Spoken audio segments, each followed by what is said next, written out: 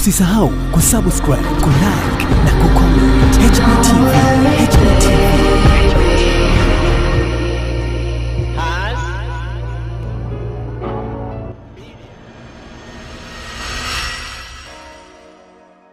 Bwana, unaambiwa maisha ya bongo ni full movies tu, yani maisha bongo bila vijembe hakuna kinachoendelea.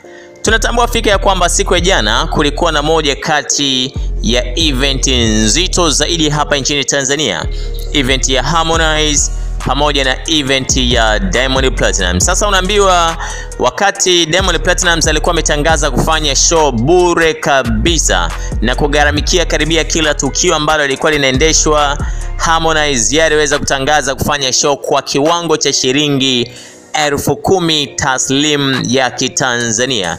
Sasa kwa namna ambavyo mambo yalikuwa yanaendelea, unaambiwa Harmonize aliweka ubunifu wa hali ya juu zaidi, lakini Chibu Babalao akawa ametengeneza na yeye ubunifu tena wa hali ya juu zaidi.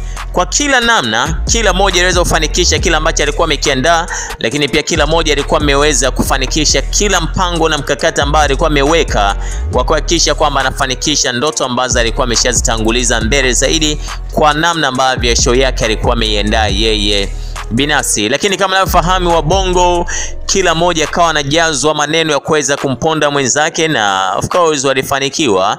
Yani kila mmoja aliweza kufanikiwa kumponda mwenzake kwa namna ambavyo alikuwa amejipanga kwa ajili ya kumponda. Sasa kwa upande wa Harmonize ameandika kijembe kizito kwa Diamond Platnumz, kijembe ambacho kiukweli kabisa ukikisoma kilikuwa ni kijembe ambacho kililenga kuumiza baadhi ya watu ambao hao ndo wale ambao wanatokea WCB, na Harmonize alikituma live kwa kutumia akaunti yake mama zaidi ya Instagram, kijembe ambacho imani yangu ni kwamba kiliwafikia ipasavyo.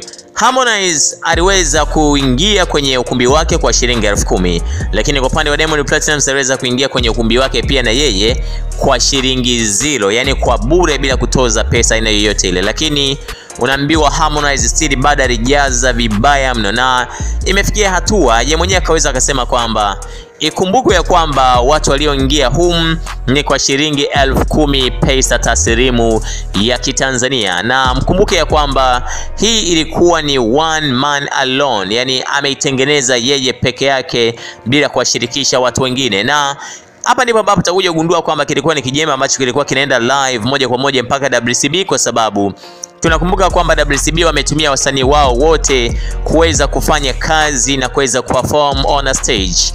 Lava alikuwa on the stage, Rayvanny alikuwa on the stage. Aliyekosa tu alikuwa ni Mbosso, ambaye naye pia alikuwa ameenda kwenye stage yake nyingine kule nchini Kenya, ambapo alikuwa na perform kwa ajili pia ya tamasha ambalo lilikuwa limeshaandaliwa na limetangazwa pia kwa muda ambao ulikuwa umepita kidogo. So Harmonize ameamua kutupa vijembe live mpaka kwa Chibu Dangote, na Chibu Dangote niona mpaka sasa hivi bado hajajibu chochote kile. Sasa hapa sijajua kama anaugulia ama sijajua kama amepotezea, sijajua kama yuko busy na mambo mengine ambayo yanaendelea, sijajua. Of course najaribu kuangalia ratiba ambavyo zimekaa Kigoma hapa, still bado hazijanyoka hivyo. So ni moja kati ya maneno ambayo yalikuwa yanaendelea zaidi mitandaoni, lakini Harmonize ndo ambaye ameamua kuyatuma moja kwa moja mpaka kwa maadui zake ambao nao pia waliweza kufanya show siku ya jana. Naomba nikusomee tu kila ambacho Harmonize aliweza kukiandika ili uweze kutambua ni namna gani ambavyo Harmonize kweli ameamua kutupa kijembe bila kujali ni vipi, namna gani ambavyo atachukulia. He don't care. Call me Konde Spiderman 2020. Ikumbukwe kiingilio ilikuwa ni shilingi 10,000 na ilikuwa ni pesa halali kwa malipo. One love. Mungu awabariki sana, kwani hii ni #jeshi peke yake. Uwanja huu umejaa. Kumbuke kwamba huu uwanja haikuwa muhadhara wala haikuwa mikesha ya uponyaji. Wamelipia pesa, yani wametoa chambi kama kawaida. Basi hii iende kwako mwalimu Kashasha. Basi hii iende kwako mwalimu Kashasha. Unaweza kuona ni kwa namna gani ambavyo Harmonize alitupa kijembe. Yani hii ni live na hahitaji tena kwenda shule ili aweze kutambua kwamba Harmonize alikuwa anatuma ujumbe kwa maadui zake. By the way, unaweza kuona baadhi ya maneno ambayo pia ameyatumia kwenye hii message ambayo ameitoa hapa ni maneno ambayo yanaashiria kabisa ujumbe unatumwa kwa ndugu zake ambao wako upande wa pili. Anakuambia kwamba Mungu awabariki sana. Hii haikuwa mikesha ya uponyaji. Tunafahamu mikesha ya uponyaji ni lazima watu wanaingia bure. Lakini pia akasema kwamba huu haukuwa mkutano wa hadhara. Yani hapa watu wamelipia. Pesa ilikuwa ni shilingi 10,000 pesa pekee taslimu ya Kitanzania ambayo haina kugushiwa. Lakini pia ningetamani mfahamu ya kwamba lilikuwa ni jeshi la mtu mmoja na hatukuwa na watu zaidi ya hao. So ni baadhi ya maneno ambayo Harmonize ameweza kuandika kwenye page yake mama zaidi ya Instagram, maneno ambayo yanaashiria ni kwa namna gani ambavyo anatupa kijembe straight mpaka kwa wahusika, na imani yangu ni kwamba kila ambaye ni sehemu ya mhusika basi ameshasoma na ameshaelewa. Nikuachie labda pati yako na wewe niambie vipi kwa upande wako, hili limekaa vipi yani?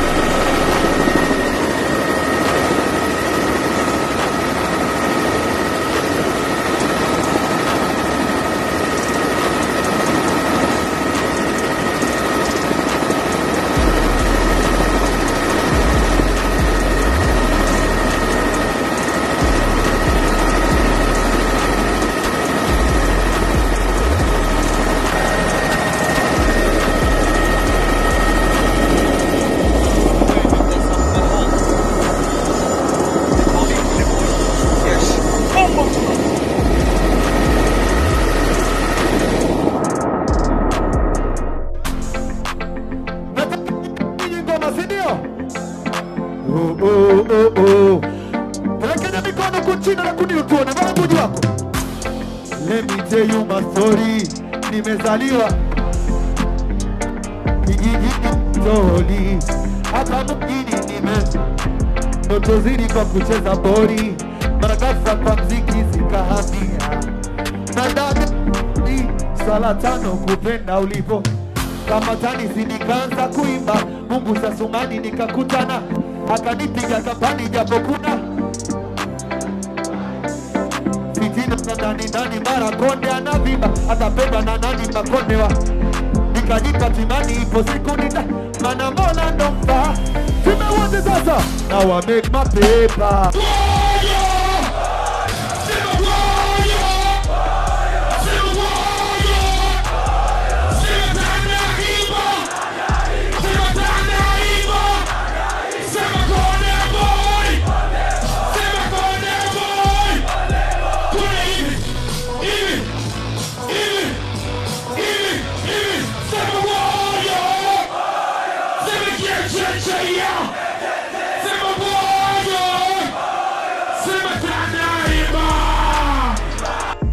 Bwana, ni kama ambavyo umejionea mwenyewe kila ambacho Harmonize alikifanya.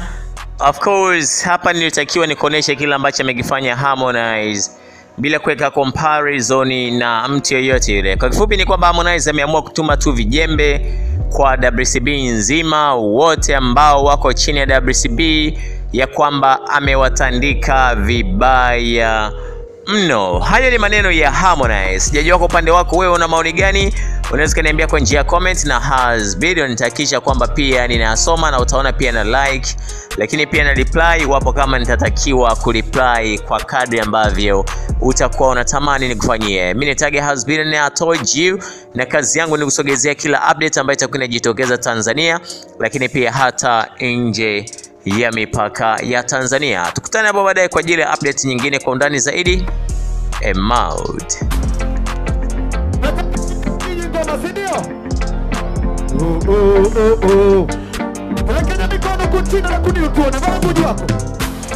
Let me tell you my story. Nimezaliwa kijiji Toli, hapa mjini ndoto zili kwa kucheza bori, Madagascar kwa mziki zikahamia. Madada sala tano kupenda ulivo, kama tanisi nikaanza kuimba, Mungu sasumani nikakutana, akanipiga kambani japo kuna fitina ndani mara konde anavimba, atapenda na nani makondewa, nikajipa timani ipo siku mana mbona ndo mfa. Tumewote sasa, now I make my paper.